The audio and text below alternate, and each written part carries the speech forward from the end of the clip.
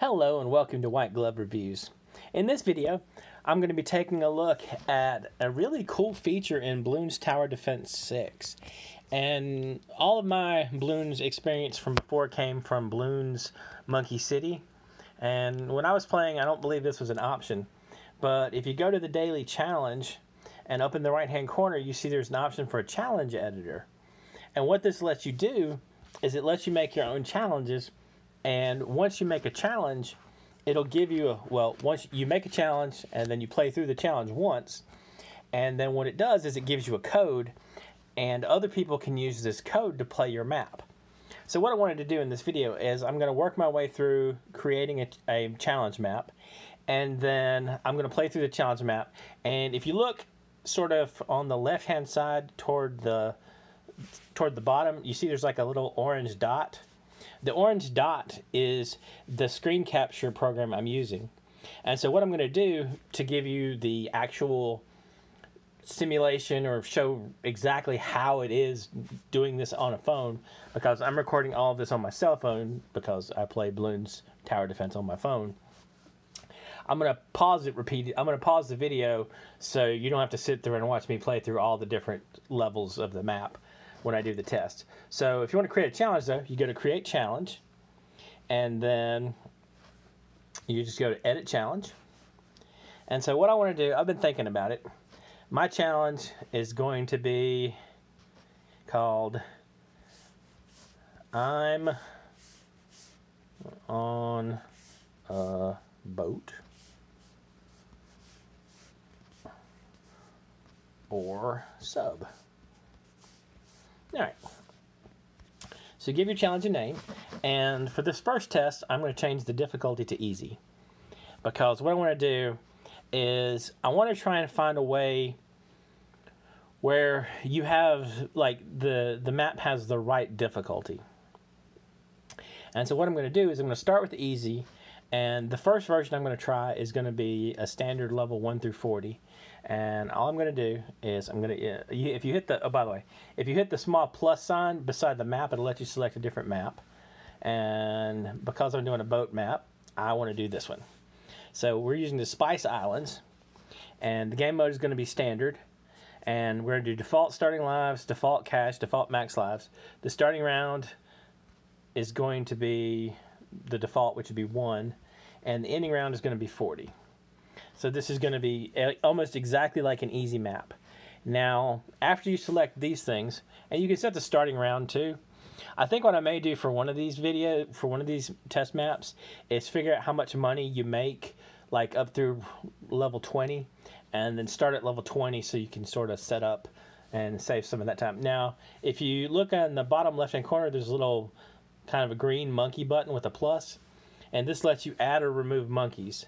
So what I'm going to do is I'm going to remove that monkey, maybe? Or maybe there's not no monkeys selected. There we go. So I got rid of, I'm going to include Quincy, and then I'm going to, am I not seeing them? Oh yeah, they're right here. I'm going to include the sub and the buccaneer, and I'm going to include this, the monkey town, or the monkey village. Now, if you look, for each of the different monkeys, there's, in the upper left-hand corner of their little icon, you see there's a blue infinity symbol, and then there's a plus or minus button. And so what you can do is you can select how many monkeys of each type are allowed for the map. And so what I'm going to do for my first test is I'm going to allow as many subs, as many buccaneers, and as many villages as are wanted. And these will be the only monkeys that are usable on the map. Now, there are other settings down here too. Like, you can increase the balloon speed, you can increase it up to 500%. And if you mess with this and then you decide you want to set it back to the default, you just hit the little sort of blue circle arrow. You can set your Moab speed, ceramic, and Moab health, that kind of stuff. I'll leave those the same for now. You can also select, like, say, if you want to allow or disallow monkey powers, monkey knowledge, selling monkeys, etc. And I'm going to just leave that as the default. All right. So after you do that, then what you got to do is you got to play a new game and play through the map you designed. And so I'm going to start this game. And then, again, you have the options on the left-hand side. Now, what I'm going to do to not subject y'all to having me to watch me do it is I'm going to pause this game. I'm going to pause the video recording. And then I'll check in periodically as I go through and give you updates. And once I get to the end, I'll show you how you share the actual map. So I'm going to pause it now. Okay. As you can see, the map is progressing not too bad. There's nothing really earth-shattering going on about what I'm doing. I've just kind of been making subs and setting the subs up so they'll blow things up as they come on the screen. So not a super challenging map unless this last one gets me, unless the last blimp does me in, which I kind of don't think it will. Yeah, it didn't. Okay, so that's not bad. And again, once you finish your map, you just hit home and it'll return you to the create challenge screen. And if you want to share the map, all you do is you push the share button and it generates a code for you. And the code is what you need, and in this case the code is RZYHOTG.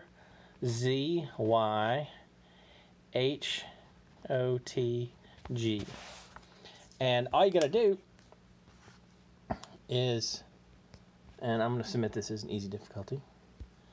So all you got to do. Oh, by the way, whenever you create one of these things, you also submit it. You can submit it to. I forgot the company that makes Bloons Monkey City now. Anyway, so if you want to say, for example, play that later, all you do is you go to Play Challenge. And you can hit enter code, and it'll enter the code. Well, you enter the code here, and it'll let you play that map. It'll let somebody else play that map. So, if you want to try that map out, all you got to do is enter the code, and I'll include the code in the description for the video. But I don't know. It doesn't seem like a super difficult challenge to me. I don't know. I think what I'm going to do is I'm going to play with that some more and see if I can make it a little more complicated and interesting. But that is how you make a challenge.